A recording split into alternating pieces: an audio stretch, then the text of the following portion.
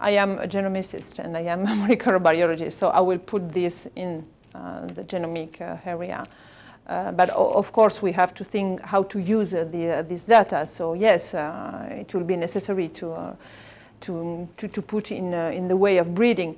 But as I said, I think that we know breeders know very well the way of doing breeding, so at least with the tool that they have that they can handle now, okay? And they use some genomics data and they use some genomic tools.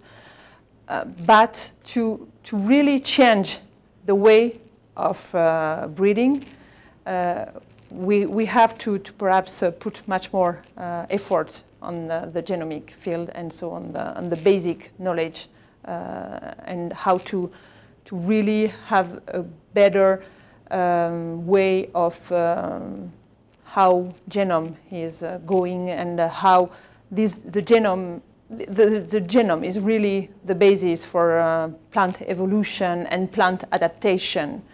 And so we have to know that better, and so we have to push it this way.